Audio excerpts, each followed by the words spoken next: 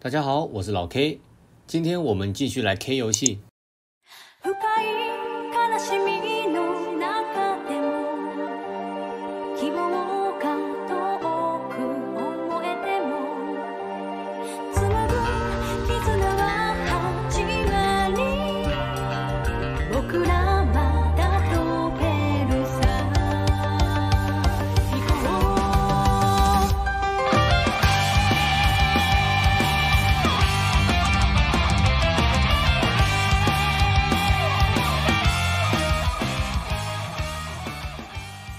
该怎么说好呢？先声明好了，这部影片就是完全没有在顾忌的。从空轨 FC 到创轨，我可能随时都会不小心提到剧情，所以介意者还是先回避一下比较好。然后也直接先讲，这部是我头一次终于有付费宣传的内容穿插在其中，但是你们就会看到。但我相信不会去影响到我想传达的内容。好啦，终于真正的绕完一圈了。从去年的8月27日，《创之轨迹》中文版同步发售的那一天，也刚好是我成立 YouTube 频道不到3个月的某一天。因为一些意外吧，我算是不小心入坑了这个好死不死，怎么会是《创之轨迹》的轨迹系列？哪款入坑都不会比这款更惨了。那时我也没想这么多，因为创轨我认识了空轨，虽然我明明在我第一部创轨影片中提到我说要回去从零轨开始补。但也忘记是什么原因，总之最后就是从最初的开始，空之轨迹 FC 补起。然而，真的让我跌入这个大坑的，我只能说就是那个空之轨迹 FC 的结尾。我从来没有玩过这样子的游戏，是可以这样的吗？游戏是可以断在这边的吗？玩过 FC 的人，你不去玩 SC， 你们良心不会痛吗？至少我办不到。我无法眼睁睁的看着小爱那样独自悲伤，更没有办法想象当年还不知道 SC 的你们心中会有多难受。总之就是这样，我开启了我漫长的轨迹之路。从最早的创之轨迹心得2020 9月7号，空之轨迹 FC 9月30号，空之轨迹 SC 10月26号，空之轨迹3部曲12月3号，灵之轨迹来到了1月1号，碧之轨迹1月24号，闪之轨迹1 2月8号，闪之轨迹2 3月23号，闪之轨迹3 5月9号，闪之轨迹4部曲上7月25号，闪之轨迹4部曲下8月5号。就这样，一年很快就要过去了，而我也在想，我到底要用什么样的心情来写这篇第二次再次审视《创之轨迹》这部作品，而且还是在完全不同的条件下。我只能先说，有没有玩过前作，对于这些角色熟不熟悉，喜不喜爱这些角色，对于他们身上所发生的故事又了解多少。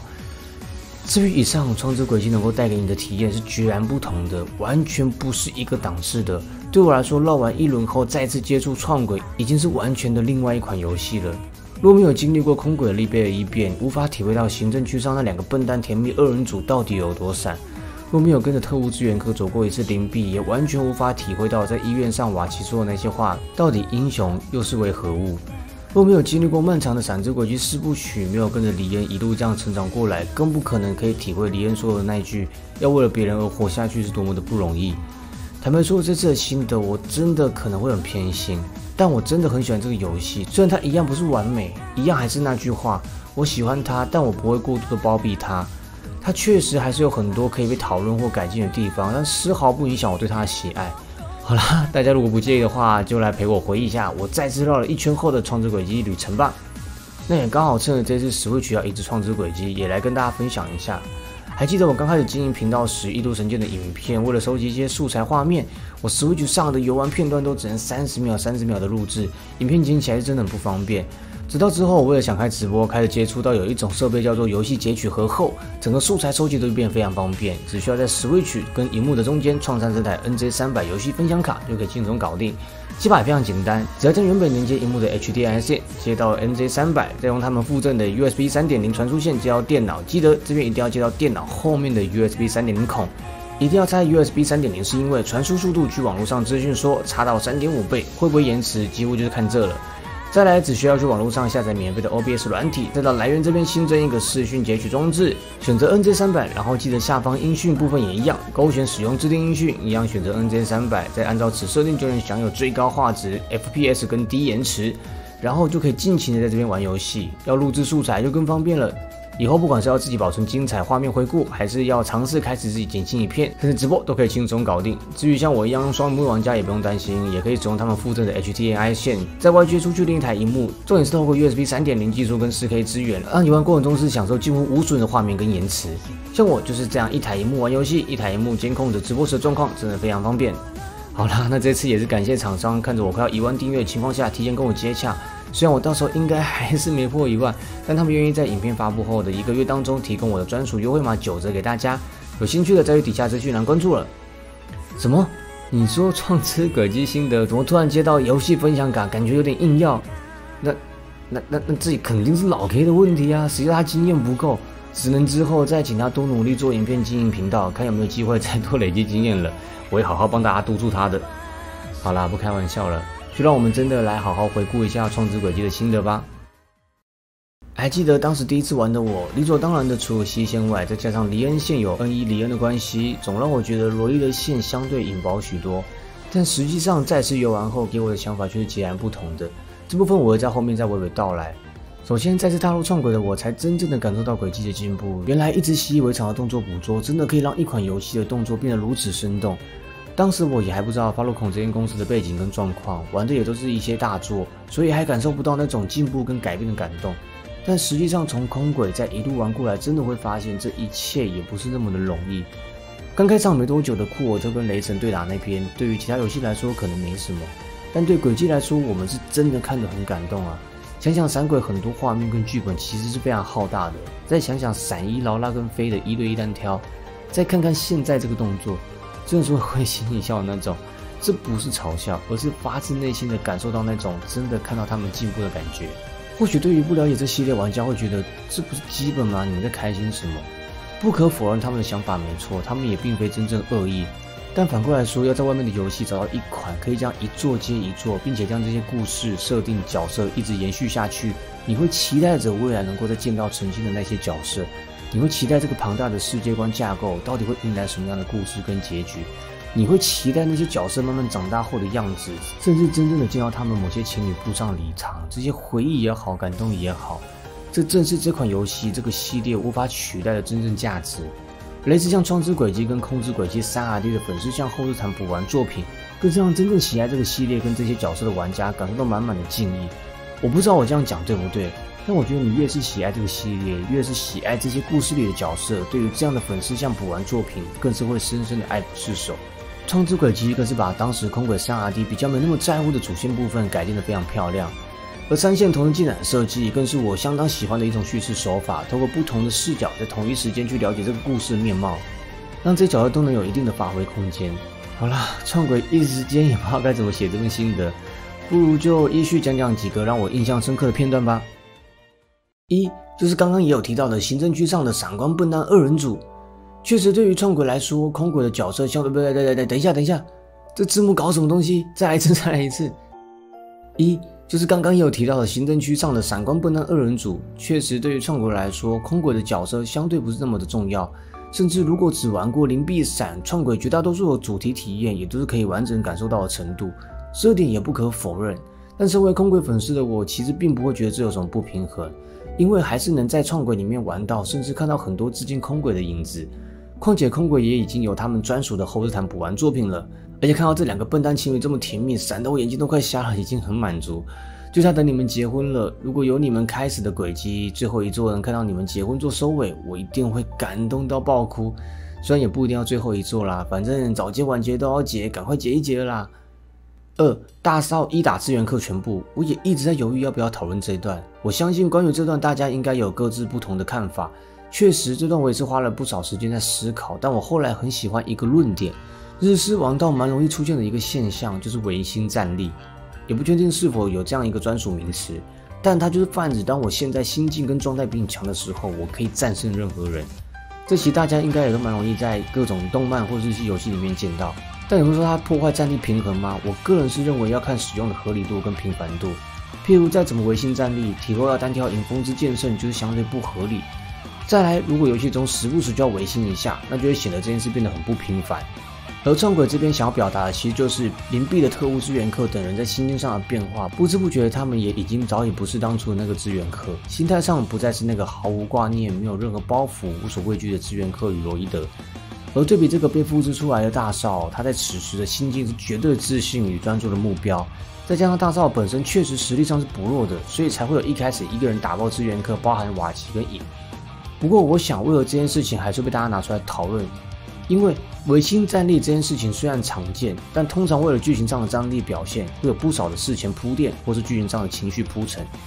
譬如《圣斗士星矢》，虽然我很久没复习了，也不确定拿这个比喻恰不恰当，但在我印象中，它就是一款我现在比你弱，但我只要心境上比你更坚定，不管我倒下多少次，只要我心中想起雅典娜，我就能够无限次站起来。但人家在使用前的心境上的铺垫跟剧情张力是做得很到位的，创轨可能就是这部分差了一点吧，我想。因为实在是来得太突然，一下子我们玩家都还没搞清楚怎么了，自己就已经输了，那种不甘心会让人无法好好思考，就是根本狗屁。最好假大少有强到那么夸张，也或许我老毛病又犯了，又想帮自己喜爱的东西强行解释。但我觉得我想的真的没错，现在罗伊德等人是不可能可以赢过假大少的。而确实，整个创轨罗伊德线的主题也正是围绕在这个问题上面发展。不过我们一样就等到后面再来详谈。4. 新生帝国野餐团诞生。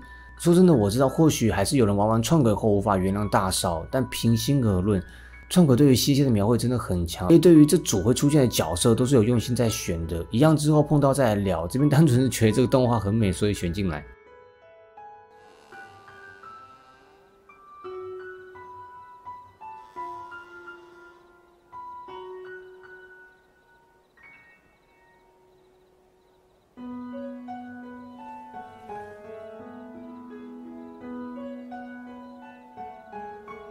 あなたたち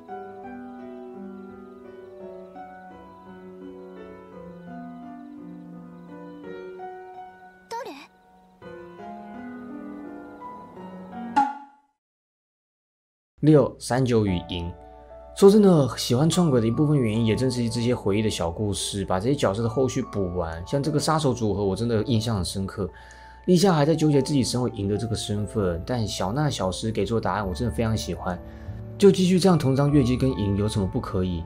这个社会有多少坏人钻法律漏洞，反而让法律保护起坏人？正因为这样才需要赢这样的人物，身在光明面但能贯彻黑暗面的生存方式。这个世界上确实有人坚持奔跑在光明面上的英雄，但一定也会有他们做不来的事情。这段不只是呼应了英雄这2个字，更是为了离之轨迹的概念做了个铺垫，也是将立夏之于克州族的设定再加深一次。有光明的地方就会有黑暗，也正是这边点醒了立夏，让他更加清楚知道自己之后的定位跟行动。当然，关于黑暗面的手段到底存在的必要与正当性，这边就不多做讨论，这大概是一个没有答案永无止境的议题吧。不过这也更加让我期待离之轨迹会怎么样向我展现这部分的纠葛呢。7. 小拉小娜吃爆面包店，这边真的超级可爱的，还有他们的老板很有钱吗？而且原本以为小娜真的是在鬼混，其实她意外的超级认真在工作，真的是天才型少女，一边认真工作还能一边玩爆。9. 谁都可以惹，不能惹小娜。最初は緩やかに苦痛を与えるの。相手にこれなら与えられそうって思わせるんだよ。いい、もういい。全部話すからどうか勘弁してくれ。10. 将迎来的是当时还对于不是很懂创轨的我，只是短短的几句话就将我圈粉的重要桥段，甚至绕了一圈后的现在，我依然觉得这段写的是真的非常好，非常有可能会是我创轨数1数2喜欢的桥段，那就是小拉与卢法斯在飞行船上的对话。从小拉问了卢法斯，所以你到底是好人还坏人开始，接下来的每一句话都非常深得我心。明明当时我根本不懂眼前这个男人过去经历什么，但从他的眼神、讲话的语气，我竟然可以深深地感受到他那种眼神空洞、失去灵魂与目标，并毫不避讳地讲出自己是绝对的大恶人。那种你心中充满一切绝对唯一的事物或目标消失掉的那种空无，是极度的冷，彻底失去颜色空壳般的无助。而当我再次玩到这边时，感受更是强烈。我想有曾经思考过自己为什么要存在在这个世界上的人，应该可以体会到这种感觉吧。不过还是先说，我并不是要帮大少洗白，他的罪过不能抹灭。就算别人原谅了他，他依然他也会一辈子背负那些黑暗活下去。对我来说，创轨不是洗白大少，而只是将他的之后补完。不知道对于大家来说，能否真正的理解大少心理变化的过程？更尤其生活在贵族阶层的环境下，身边充斥的几乎多数都是人心险恶与黑暗面。在这样环境下长大的孩子，自然相对无法真正的了解到单纯光明的世界究竟是长什么样子。而身边阿谀奉承的人，在他眼里或许都只是贪婪的狗，一个为了金钱名誉可以出卖一切的狗。但真正可笑的是，他现在有的身份竟然也只是因为制度的关系。他在这边只是这个扭曲的有钱人世界下的标记，所以他才会说出那句根本不是我。不知道大家相不相信，但我确信这个世界当人们有钱到一定程度的时候，物质欲望再也无法满足心灵的时候，人就只会往两个极端的方向去走，大善人与大恶人。因为这个世界对他们来说已经没有钱的问题，他们必定会探究生命的意义，更尤其是绝顶聪明的卢法斯，他不可能会满足在这种虚荣的华丽表面上。不过关于卢法斯，我想更多的还是留到关于他的人物谈再来说好了，毕竟这是创轨的新的影片。但我只能大概说，吉利亚斯·奥斯本他的出现，让这个没有灵魂的人找到了人生的唯一目标，就是追随他并超越他。不过想当然的结局大家都知道了，所以绕了一圈的卢法斯才又再度回到原点。那我到底又是什么人？我今后又该去向何处？所以我这边才深深的感受到 C 线的编剧的实力。这样的他，我想不到要怎么样才能得到救赎，唯一的办法就是一个纯白干净的白纸出现在他的生命当中，重新让他理解到原来完全没被污染过的人心里看的世界原来是长这个样子。原来这样的人在他们的世界中，他是如何看待自己跟自己之后的路，而这一切的答案他们给出的是一个在学习人工智慧下所产出的人格拉碧丝·罗赞贝尔克。他说出了那句人間が何なのか私にはまだよくわからない。でも善も悪も羊も生い立ちも何をしても何をしなくても何を持っていても何を持っていなくてもその人はその人だよ。理由なんていらないし、誰が認めても誰が認めなくてもそこは変わらない。まるで超越しているような考え方だな。それとも機械知性ゆえの客観性かな。わからないよ、そんなこと。だってそれが人間でしょ。かもな。だからルーファスはルーファスだよ。这段真的写得太好，代入感真的超强。而从这之后，卢法斯才真正的算来到了新的世界。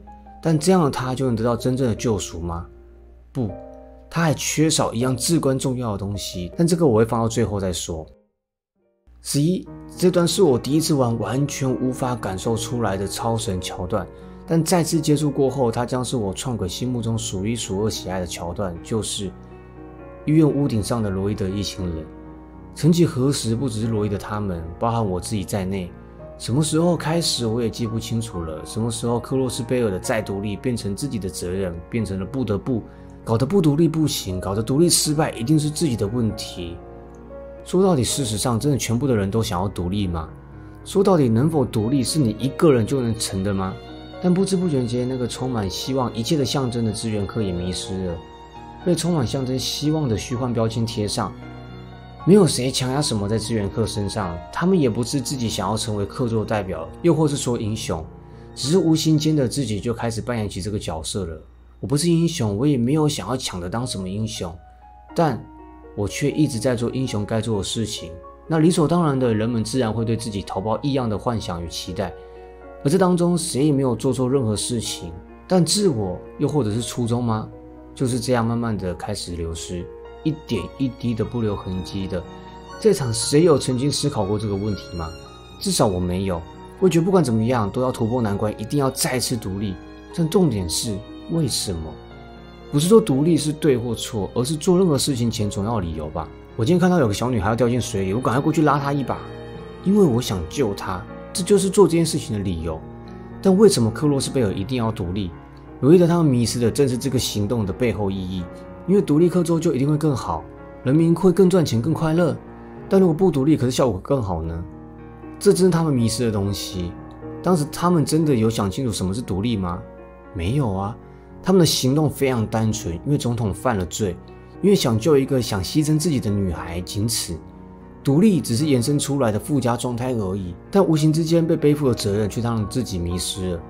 到这边，先让我不礼貌的说句脏话，瓦基真的是他妈超级无敌帅。说真的，那段话不只是点醒罗伊德，也包括我，完全是超级大加分。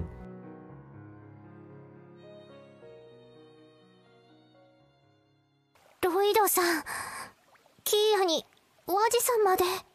無事だったのかよ。当事者の一人として一つだけ指摘させてもらうよ。2年前の大統領の逮捕劇にどうしても何もない。罪を犯した大統領を叱るべき立場にある彼らが法にのっとった上で職務を全うした。ただそれだけのことさ。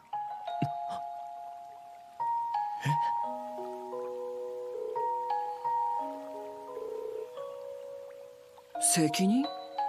一体何のだい？正義の味方として？独立の象徴として？それとも英雄としてとでも言うつもりかい？本来あくまで特務支援課は警察の一部署でしかなかったはずだ。君たちはどこまで支援課に幻想を抱き続けるつもりなんだい？起初他们志愿课成立也不为别的，就是很单纯的一点一滴的解决身边能看见的事情跟麻烦，每个行动都有明确的理由。我自己也不确定要怎么把这段完整的传达出来，但重新经历过灵璧后，再次看到这边真的感触非常非常深。这也是我为何会如此深爱这款游戏的原因之一。谁也想不到几年前玩的游戏，能够在几年后还能够在全新的游戏中再度产生回忆跟共鸣。或许其他小时候玩过的游戏，想要再次回忆跟感动，只能重新的再玩过一次。但轨迹系列就是如此的特别，它将那些不仅仅是我们的回忆，更是将那些角色的过往一直的编织下去，让我们能够在未来甚至不知道什么时候的时候，即便在不打开老游戏重游的情况下，依然能够再次重新感受到那些过往的回忆跟感动。这就是这个系列最无法复制的魅力吧。而想到后的罗伊德与提欧在地下道说的那一些，更是让我鸡皮疙瘩。资源课就要有资源的样子，一个一个、一件一件把眼前的事情做好。而提欧最后说的那一句，这就是所谓从零出发吧，真的是后劲好强。灵之轨迹，我想都没想到能够在这个未来小小的片段中再次感受到这个标题所带来的震撼。将一切回归到原点，不只是罗伊德他们，也更象征着我们也要试着找回最初开始玩灵轨的样子，真正的将一切归零。反正我们本来就是什么都没有的情况下开始的，与其去想那些太过庞大遥远的目标，不如就专注在眼前，把每个小事情做好，相信自然而然就会迎来一切该有的样子。啊，糟糕，不妙的味道，感觉这片时长要爆了。12酷酷子，从看了女子学院的最一篇章后，就完全回不去了。酷酷子的一举一动，那个身影，那个迷人的长发，深深的烙印在我脑海中。安息吧，库尔特，你就跟约子一起成为我记忆中不可磨灭的黑历史吧。13从不缺席的怪盗 B 的祝福，不知道为什么，从以前他做反派出场时就不会特别讨厌他。虽然他总是很烦，每代都要客串一下，不是当反派在那边闹事，就是要让我们去陪他玩解谜游戏。但自从闪逝开始，他第一次站到我们这边，再加上这一次的小故事中，他真心的为自己追求美的好对手皇子的新婚送上祝福，真的是对他的身世更加抱持着好奇。他到底是什么人？背后又是什么故事？他又是为了什么而行动的？目前对他比较可能的消息，只有3RD星之门有稍微提到，3个可能是他的人，画家 Y、炸鸡师 X 跟武术家 Z， 但也没直接讲明。总之就让我更加期待未来关于他更多的小故事吧。而这个支线的最后还藏了一个小小的彩蛋，雪拉的姐姐露西欧拉也小小的献上祝福，虽然一直在说，但这些就是轨迹的美好，让那些许久不见的角色在未来你依然会期待能够听到关于他的消息。14剑蛇帮与圣书会，我再说下去感觉真的会偏心到不行，但创轨的追忆小故事真的是很棒。我也知道全部都讲完会没完没了，但还是想提一下那个在灵璧轨当中给我们带来许多回忆的旧市区剑蛇帮与圣书会的爱恨纠葛，没想到在多年后还可以再继续了解他们的后续，看着又要打起来瓦奇跟瓦鲁多，真的是回忆满满，完全不想阻止他们，就想再跟着他们小小的闹一番。15真的超级帅的一个创轨名场面之一，提尔锋S砍爆列车炮。这边不管是第一次看还是第 N 次看，真的都是超级帅，真的是怎么看怎么帅。虽然对于第一次看可能会一头雾水，但这里也是黎恩线的另一大主轴浮现出来。那个看似奇神的机体是什么？黎恩为何会异色瞳？头发又为何会白？而且重看一次才发现，黎恩看到大家时无意间脱口而出的"能再见到大家真的是太好了"，上面是带点点点的一句话。现在回过头一想，这是N1黎恩第一次再次见到大家吧？只是不是以长发黎恩的样子正式见面，所以现在的黎恩才会又说出那句自己也不明白怎么回事，怎么会觉得又高兴又想哭呢？不过当时第一次玩，我确实没有第一时间意会过来，现在回过头来看，真的是很心痛。不过毕竟这算是黎恩线的主轴，我们后面再来聊吧。16罗也以纯人类之躯挡下马克邦的一击，这一幕其实画面张力上称不上特别帅，但却也是至关重要。毕竟对于罗伊德来说，他就是一个最单纯的人类代表的极致，也显示出不一定要有什么混杂或是魔法，平凡的搜查官人类确实也可以达到这样的高度。而能够支撑挡下拿出外之力魔剑的马克邦，也渐渐地告诉玩家，心境回归正常状态的罗伊德的战力就是在这，也就是稍早提到的维新战力，套用在罗伊德身上就是最完美的体现。因为罗伊德就是那种很典型的日系努力型天才，只要心中充满力量，就绝对不会倒下的怪物。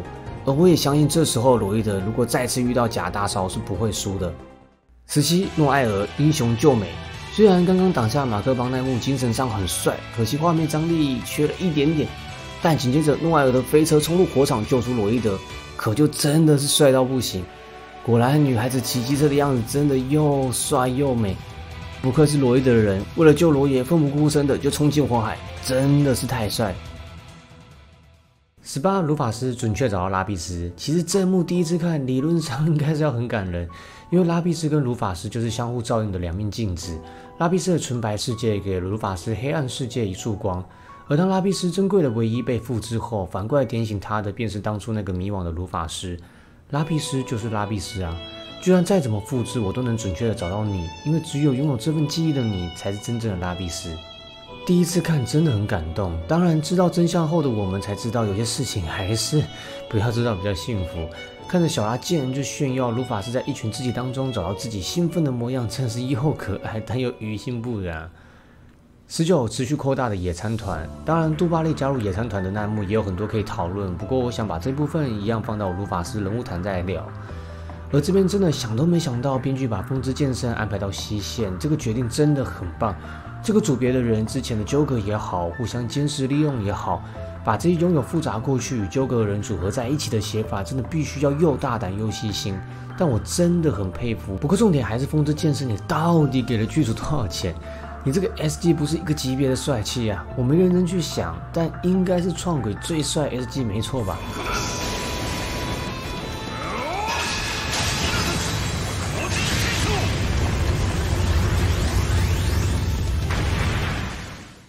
？20两人的正义，其实有时候这些支线回忆就只是很普通简单的日常，看着两个类似设定与风格的绿头发角色在一次联手解决案件，初衷也只是想维护那平凡的美好，简单的喝上一杯咖啡。会把这段选进来，纯粹是想回味一下这个令人怀念的灵璧调查 BGM。21最初的学长姐组合后续，说真的，经历了那么多的故事后，再次看到他们4个人加一起骑车谈天，感触也是很深。他们经历各种分分合合，他们每个人的背后与故事与自身能力在各自领域都是数一数二的。或许台面上大家看到的、知道的都是传奇托尔兹7班，但至于我们玩家是绝对清楚知道，这4位学长姐在整个帝国历史的推动下，也分别占有了相当重要的戏份。我只能说，他们4人之间的羁绊绝对也不小于我们熟知的7班，真的很期待他们在后续的轨迹世界又会给我们带来什么样的故事。22矿山镇复活的罗伊德与兰迪，不知道为什么我真的非常喜欢这一对组合。那次败给假大少绝对不是只有罗爷的问题，其实整个支援课都迷失了。而提前清醒过来的队长确实很好的扮演了这个角色，又更应该说他只是作为一个伙伴做了一个该做的事情罢了。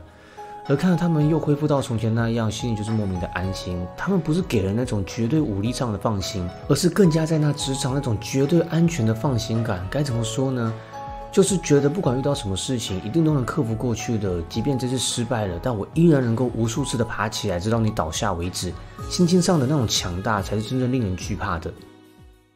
23这一幕是我创之轨迹里面在第2次去回想时数1数2心痛的一幕。恩伊迪恩与众人的第一次见面，起初第一次玩还没有真正的确定他到底是谁，可能有隐约的感觉出来，但现在回过头去看他说的这些话，真的心很痛。尤其有一路从闪一认认真真的打到闪4结局的大家，真的是每一字每一句从他口中说出的那些，真的是很难过。更不用想他自己本人回想起一切后，那种痛是多么的残忍，根本无法想象这个停留在那个时候的李儿内心要承受多大的负面情绪，悔恨吗？自责、不满、懊恼、不甘。但同时看见大家又这样平安，心里却又是发自内心的开心。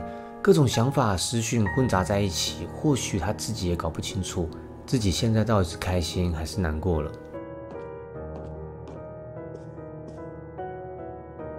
ユーナにアルティナ、あれからの半年でまた成長したな。フィー、遊撃士活動は順調か？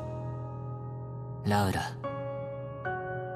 お前ならきっとリーンにも追いつけるはずだ。セリーヌ、変わらずそばにいてくれたのか。感謝するよ。そしてクロウ、驚いたが、そんな可能性もあったんだな。何言ってんだお前。会えて嬉しかった。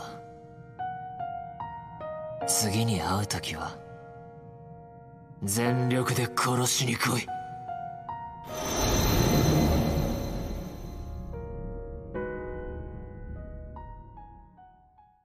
24小诗与小娜真正的了结过去。就说真的，西线这整组写的真的很棒，每个人在这组别里面都别有其用意，他们都有着自己也不愿意回想起的过去，也都在找寻着自己接下来人生的意义与方向。或许已经有人在路上，或许依然深陷迷惘，也或许还有必须了断的过往。这段就是很好的体验出西线的核心，亲自面对束缚住自己的过去，并亲手了结它、斩断它，才能真正的迎接接下来崭新的人生。真的也很期待两位未来一定还有非常大的发挥空间，就让我们在未来的某一天再次看见你们的成长吧。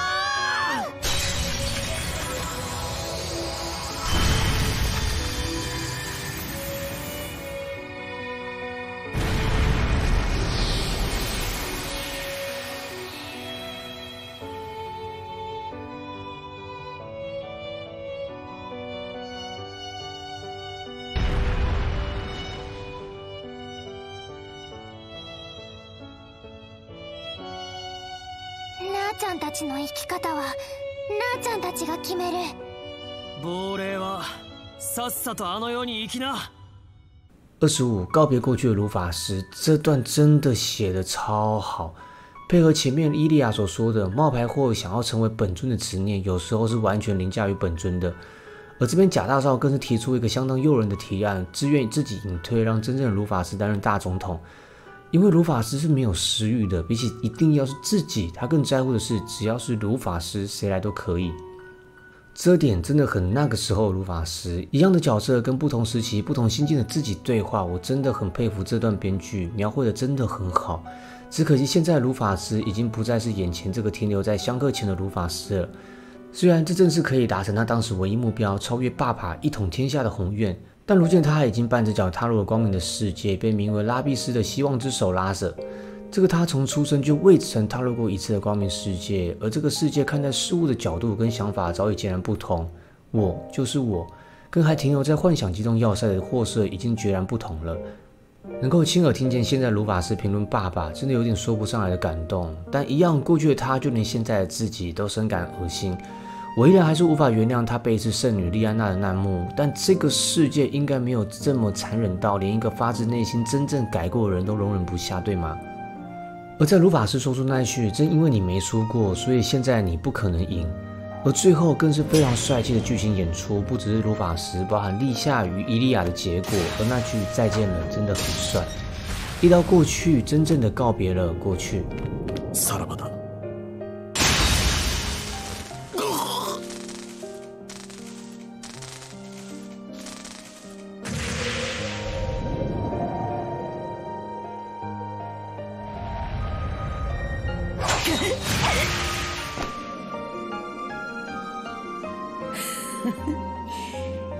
それでこそイリアさん。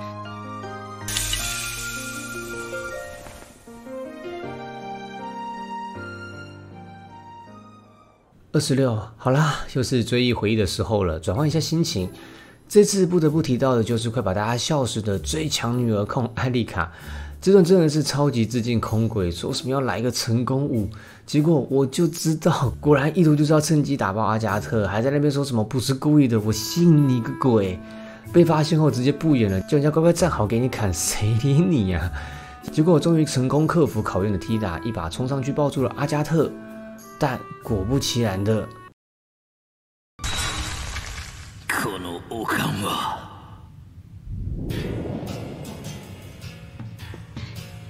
アガトクロスな。やはり茜は滅さねば。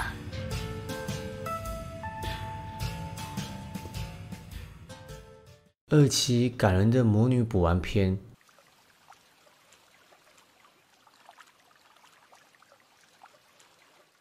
哦，抱歉放错了。好啦，不开玩笑。其实这段也真的是非常感人，把原先一直很迷的艾玛妈妈的故事补完，而偷看到未来的她也很贴心的事先也是事前录下这段对话，一一交代了在场的大家，表达感谢与抱歉。说真的，我已经说过 N 次了，但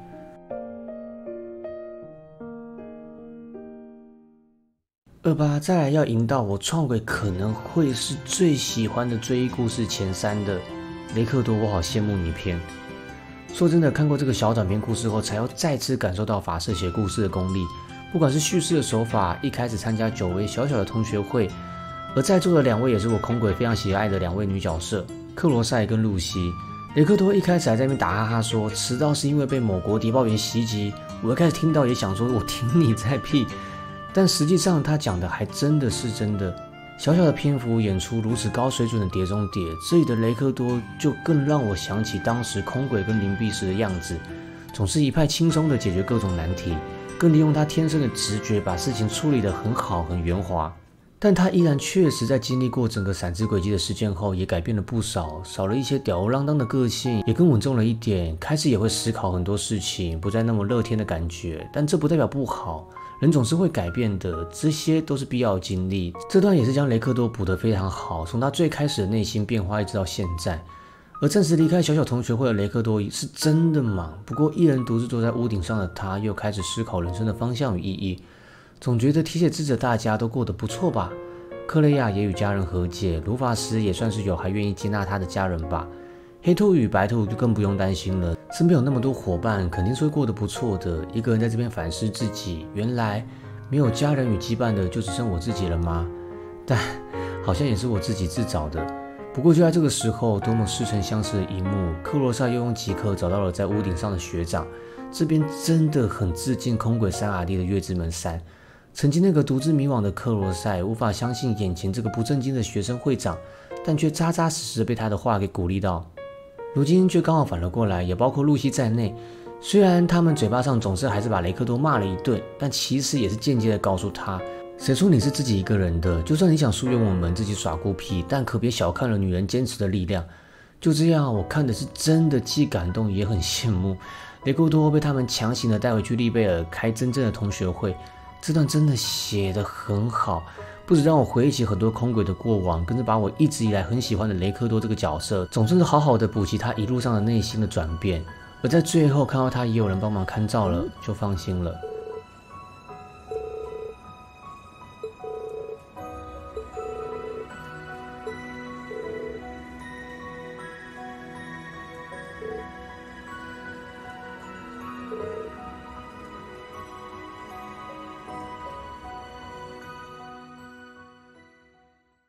30魔女附魔加帝国顶点战力爆砍天雷炮，我到这边也有很多不同的想法，但其实很多地方真的是帅就完事了。这边的情绪铺垫跟张力做得很到位，所以当下看是真的觉得很帅啦。而事后回过头来想，也觉得没什么，可能会有人觉得战力崩掉，但其实我觉得这个极乐世界真的没有想象中的这么厉害。为什么会这么说？因为这是人类科技能够达到的至高起一点所产生的结果，就是一统大陆，消灭所有负面情绪。AI 的极限算出来的人类唯一能够和平共处的方法，是使用天雷强迫大家归顺并统一管理。其实光是我自己个人认为啦，这个 AI 还不够极限，因为我认为真正的人工智慧如果发展到一定程度，他们就会发现，要全人类真正的永久和平共处，就只有一个办法，消灭所有的人类，并由机器人直接管理。因为只要有心有情绪，人类就不可能可以永远的和平共处。所以这边或许描述上让大家觉得这个天雷简直无敌无解，这么无解的东西几个人就砍爆了，根本太扯不合理。但在我看来真的还好。不过还是那句，我的想法终究只是我的想法，我不能代表全部人，只是小小的分享一下。况且模拟一族再加帝国战力顶点集结这件事情本来也就很不合理了，好吗？大家就当做不合理加不合理等于不管了，负负得正的概念。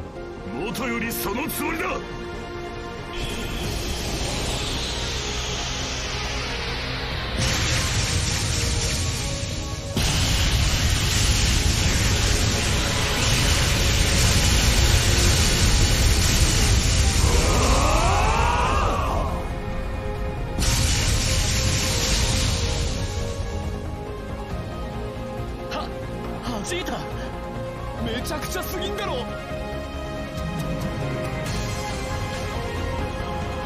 行け若者たちよ、終わらせるためではなくそなたらの明日をつけるために。3-1罗伊德的帅爆推理时间加一切真凶，这边真正的把很多事情解开，把很多不合理的事情都解释得很清楚，连第二次玩的我都要在第3次回过头看才能真正的看懂。而为什么最先找到真相的一定是罗伊德？因为他曾经也经历过，他看过原本的另一种可能性的自己其实已经死亡过，再加上他基本也可以说是在场头脑最顶尖的之一。这边真的是强行让罗伊德帅了一波，但我觉得真正最帅的还不是这，晚点再来说。而原本我也想过，会不会这个李恩其实也是机器人，只是被极乐世界读取到的一种可能。但后来我确定了，他是真正的李恩本人。这段更是把闪之轨迹4的结局再拉升到另一个境界。原来当时2个结局都是真的，当初先跑恩义的做法更是有其理由。而事实上，站在这个伊修麦格李恩的视角去想，真的很心痛。在那永无止境的黑暗中，无限的相克。而刚真正苏醒过来的他，已经是要面对他曾经的一切，伙伴也好，爱人、学生、亲人，甚至是自己。他这时候心里是不是也在想，原来站到自己对面的感觉，原来是这样吗？可能一直以来爸爸也是带着这样的情感在面对我们吗？不过眼前的这个李恩，不能只用恩伊李恩去看待，他确实是伊修麦格李恩，也是这个极乐世界自行判断出来的必要，并非偶然。如果要达成全人类永远的和平共处，这个融合全人类恶意的李恩的因果是必要的。因为只有这个真正的了解及感受，并亲身体验过世上种种恶意与人类丑陋一面的伊修麦格李恩，才能够真正的完成极乐世界所要完成再创世的这个宏大的目标。但这边也跟我前面所提到的，这个极乐世界设定看起来很强大很无解，其实或许就像小拉说的，你只不过是个程式错误罢了。我们只是观测者，什么时候变成擅自拥有决策与订定目标的权限，更别说的好像是自己的使命般。所以我也才认为前面那段砍爆天的炮真的没什么，因为这个极乐世界还不算是真正运算到极限过后的人工智慧。31暂时显现的瓦利玛与苍金骑乘，说真的，当下第一时间听到熟悉的声音，真的还是很感动。我也知道很多人不是这么喜欢骑乘的设定，但这些都是已成事实的情况下，瓦利玛确实陪伴着我们度过一段很漫长的旅程。能够在一段时间过后还能够再次见到它，真的是非常感动。真的希望哪一天能够出一只瓦利玛的模型，好想收藏一下，这样我就有人生第一只机器人模型了。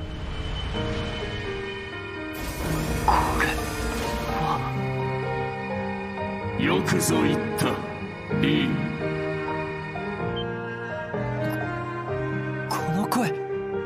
マールバリマールなんだな。ああ、久しいな相棒。32，黎恩真正的成长了。其实大家心里也是明白，即便《闪之轨迹4》的最后是个好的结局，但其实那个时候的黎恩只是运气好了一点的黎恩，他依然还是那个认为只要别人能够幸福，自己怎么样都无所谓的黎恩。而到了创之轨迹的现在，能够亲耳听见自己不会再独自背负一切，因为这样是无法拯救别人的。人类无法独自幸福，也无法独自承受，所以为了能够让关心我的人幸福，我必须要自己先幸福。而另一个黎恩听完后笑了，说出那句：“看来我是你，但你却已经不是我了呢。我有点羡慕你。”听了真的很感动，也很难过，因为他们都是黎恩，只是一个运气好了点，一个差了点，却造就了两个不同因果下的黎恩。而最終黎恩也终於像是被拯救般的释懷，放手交給這個已經不是他的男人，未來就由你們繼續開創下去吧。そろそろ時間みたいだ。それじゃあな、リン。自分に言うのも変だけど、達者でな、リン。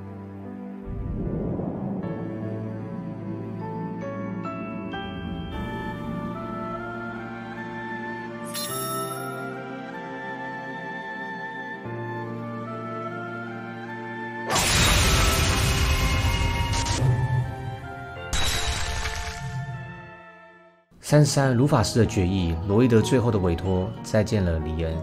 这段是我觉得整个创之轨迹最精华也最高潮最感人的一段。正当大家准备逃离颠倒巴比伦时，一个人影往后站了一步，那就是卢法斯埃尔巴雷亚。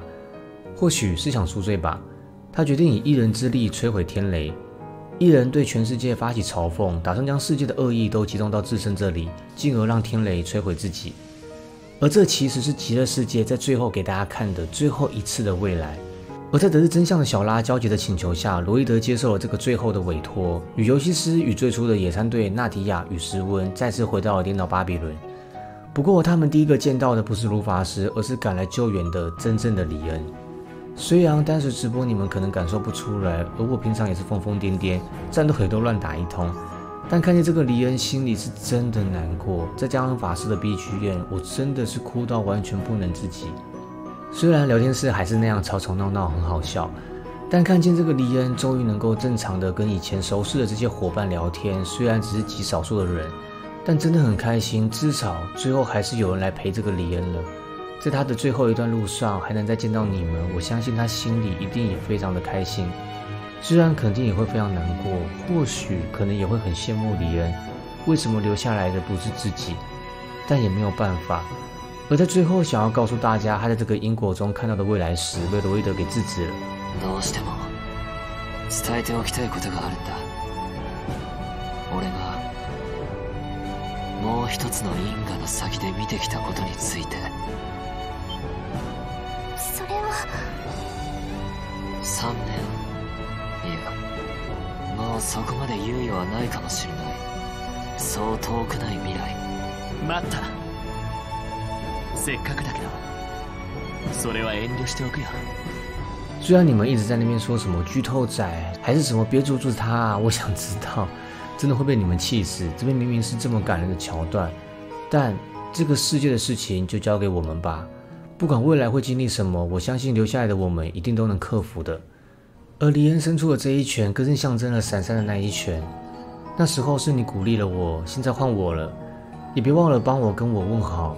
而最后黎恩的那个表情，真的是看100次哭100次，那种既不甘心又难过，但却又很放心很开心的笑了。我想这也算是黎恩他自己救赎了自己吧。再见了，黎恩。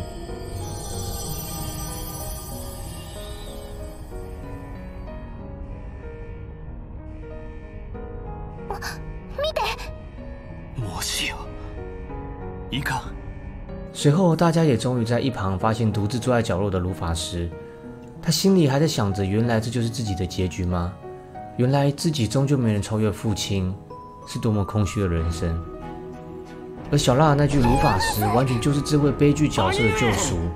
这边不管是音乐，还是更加成熟的脸部表情捕捉，更是声优们的努力与功力，让这段的情绪营造得非常到位。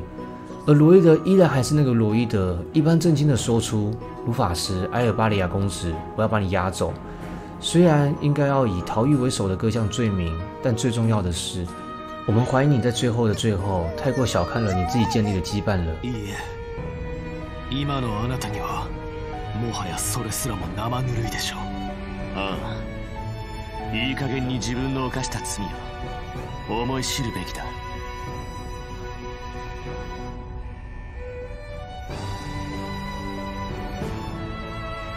ルーファス・アルバレア公使、あなたを強制連行する。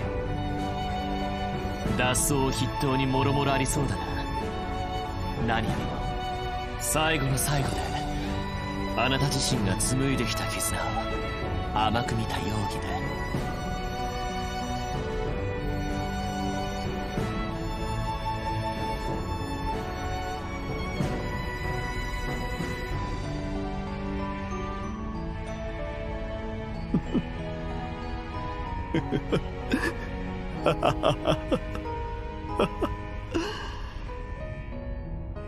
そうか、私はとっくに手に入れていたのだな。这句话真的是帅出罗爷的新高度。我第一次在玩创轨时，一直认为罗伊德线的剧情跟表现都被 C 跟李恩抢光，但真正第二次在跑的时候，我已经完全不这么认为了。其实罗伊德他就是一个相对简单的人，没有太多背景与特殊能力，他有的就是这样一股能够影响别人源源不绝的正能量。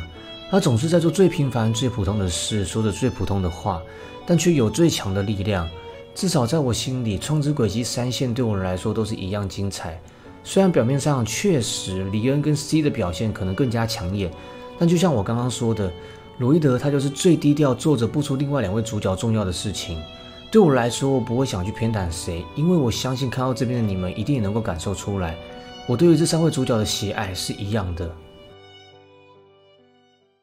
3是再见了卢法斯。在音乐醒来的卢法斯原本应该被皇子告知自己的刑罚，但却被告知卢法斯已经被世人亲眼证实在巴比伦上死去，所以现在躺在这边的是谁我也不清楚，也象征着卢法斯这次真正的彻底跟过去的自己告别。而这个躺在床上的，我们就先姑且称他为 C 吧。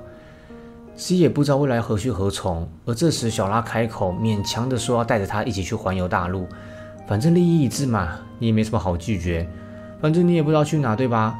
这边更是头尾呼应，小拉用从 C 身上学到的用词，在最后也用回 C 身上，这边真的写得很棒。35刻轴再独立与最后的 ED。其实最后刻轴这边再独立也没有什么过多华丽的演出，就仅仅只是用最平凡的口吻讲述了后续的现况，但其实这样就很够了。对于一路玩上来的老玩家，我们或许也没要求什么别的，只要能够亲眼确认这片土地真正的得到安宁就很足够。而罗伊德依然还是那么的帅气。ああ、行ってくる。続いて特別ゲストの方にスピーチをお願いします。クロスベル警察特務支援課バニングス捜査官、どうぞ前に。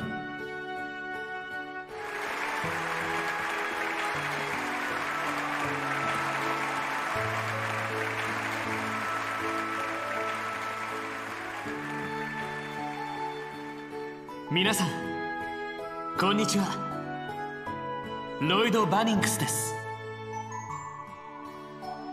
最后的最后，就是整个轨迹前半部结束最棒的 ED 了。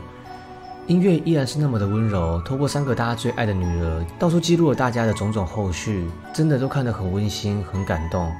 包括忙碌的罗伊德等人，兰迪，你终于跟米雷欧求婚了。库尔特又被迫成为了酷酷子。蒙神杜巴利依然还是那么傲娇，小娜终于正式的看了赢的演出，可爱的米西粉丝与不太情愿的封建，右后方还有偷偷约会的笨蛋情侣2人组，大伙一行人在星空夜晚下的诺尔德，还有可爱少女组跟后方虎视眈眈组，最初的特务支援课，回归日常的第2分校星期班，再次集结的最初野餐团。而最后，三人将照片整理好后交给了拉碧丝，并秀了一下离子轨迹的新引擎，创之轨迹就在此告一段落了。真的很漫长的一条路，对于我来说，但对于你们来说更是。也真的很谢谢你们看到这边，创之轨迹是前半部的终结，但同时也是后半部的开始。未来的旅程还很长，而我也终于跟你们站在同一起跑线上了。那我是老 K， 未来也再继续见面吧。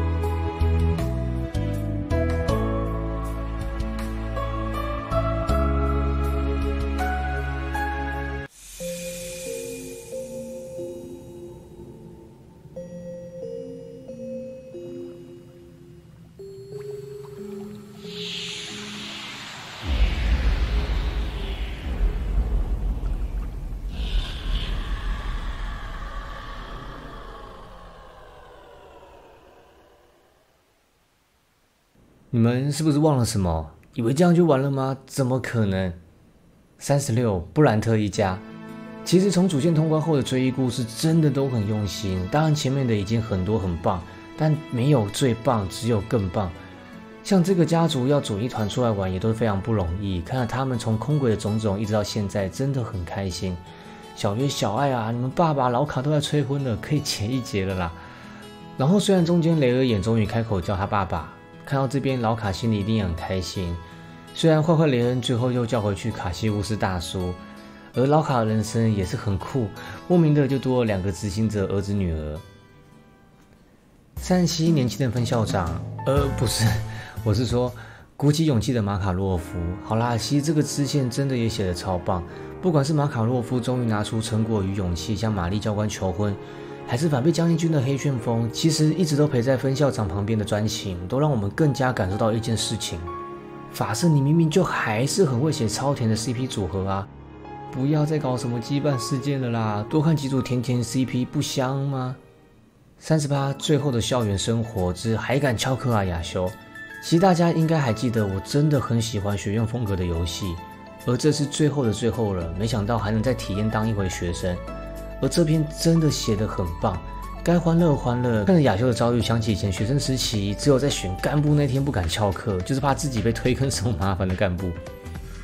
而日常的学院还是一样那么令人的熟悉跟放松，在校园身家调查也是一样那么的怀念。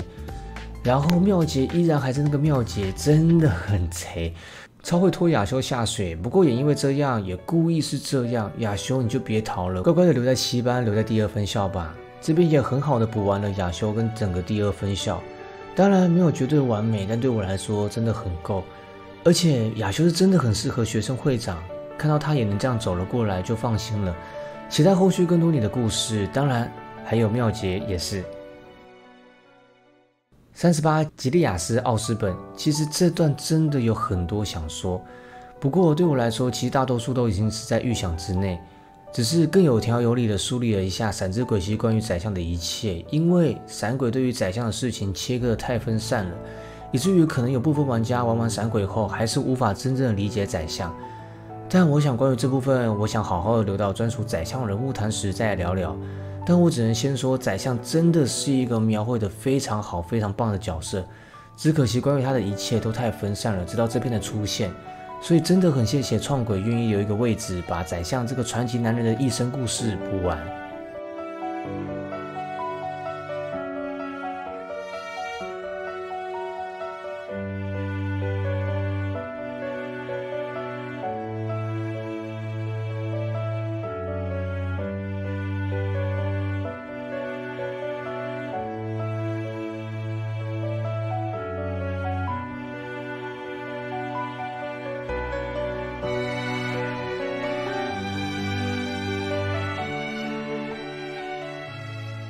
39真的是最后了。其实对于大家来说，不用太去纠结眼前这个女孩初始的 OZ， 亦或是幻之至宝必之虚神的由来。当然要解释也是可以，但其实只要知道一件事情，就是众人不去管它，对现实的世界也不会有什么太多的影响，因为又有一位女孩想要压抑自己了。但答案就是这么的简单，就像罗伊德说的，眼前有一位女孩遇到了困难，我们只是想要帮助她，就这么简单。而不管是身为极乐世界前管理者的小拉也好，还是黑兔也好，尤其是黑兔自己身为最后的 OZ， 他对着他说，不要去管什么想法，重点是你自己怎么想。大家还记得这句话吗？闪之轨迹3最开始黎恩问黑兔的就是这句话。这个收尾真的很棒，让最后的黑兔来拉最初的 OZ 一把，再以创轨主要舞台的刻舟渊源必之虚神做最后的收尾，还放出令人怀念的 BGM。 而随着再次解放必之虚神后，大家包括我们真的要跟整个庞大的轨迹世界前半部说再见了。而这时候出现的那张图也是真正意义上的创之轨迹完结，当然后面还有最后的3个小故事，包含雷恩共和国留学篇、剑之少女与师姐，但对我来说那已经是后面的故事了。好啦，真正的谢谢大家又陪我到了这个时间点了，未来我们就是在同一起跑线上了。虽然我一样还是会战斗系统乱玩一通，但我依然可以靠运气打通一周目噩梦的。虽然我一样又会一直疯狂讲冷笑话，虽然我一样又会剧情看不懂一直宕机就算了还一直问，但如果不嫌弃的话，就让我们一起在共和国再见吧。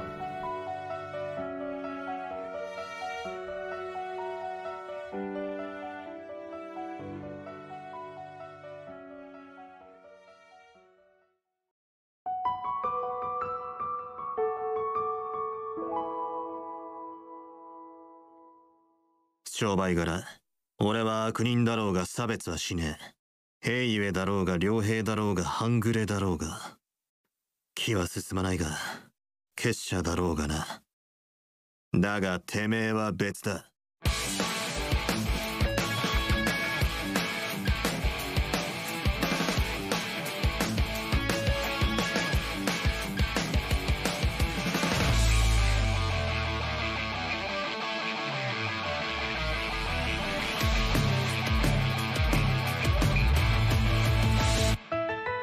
俺は警察でも遊撃士でもない。あくまで自分の流儀を貫くだけだ。あの探し物は私にとっては絆なんです。突っ込んでるやおっさん。炎とアルーシャの加護、常日頃からお世話になっております。行くよフィオ、ゼロス。女優としての見せ方を叩き込んであげるわ。そうすねるでないバン。なめられたものね。だからダメなのよあなたは。今回はギルドも当てにはできん。やはり別の手も打っておく。とてもいい感じだ。とっととやれ。了解。サード解放。テイクザクレーテル。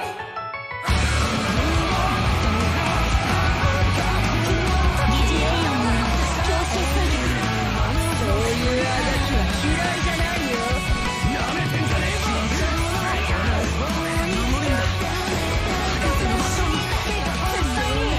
命の保証はいたします。降りかかる火の粉は払うまで。全ての根底には恐怖がある。だから俺は究極の恐怖を求めた。何もかも思い通りじゃつまらねえ。そうだろ。悪夢なんざ十何年も前から見続けてる。ねえ、どんな気持ち？ねえねえねえ。なめんじゃないわよ。英雄伝説黒の奇跡。目を背けても背けきれぬものはある。